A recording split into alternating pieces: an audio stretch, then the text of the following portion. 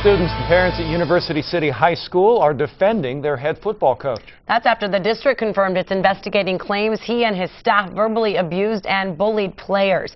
San Diego 6's Derek Stahl has the story. About 40 football players from University City High School linked arms in a show of solidarity for head coach Charles James. He's one of the best coaches I've ever had, if not the best coach I've ever had. Team captain Brad Behrens told our media partner 10 News the second-year coach does yell, but he never belittles players. I think he's passionate about his job, passionate about what he loves, and he loves coaching, he loves football, he loves all of us, and I think he's just passionate. Emails from parents echoed those sentiments, calling James professional, personable, and funny, and praising him and his staff for turning the once struggling program around.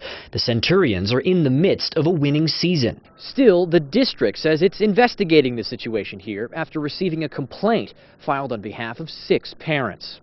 It's an atmosphere of constant verbal abuse. This man, who asked not to be identified, says that abuse was consistent, win or lose. He was one of the parents who filed this complaint. The coach was so upset at the Fallbrook game that at halftime he was flipping tables in the locker room in front of the players. Coach James, he was sitting on the table, and one of the legs started to break.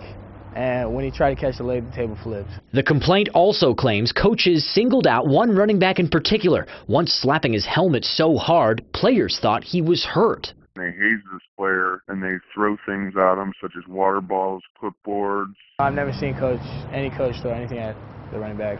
The district says it'll take time to appropriately investigate all the claims. Until then, Coach James remains the coach. Derek Stahl, San Diego 6 News.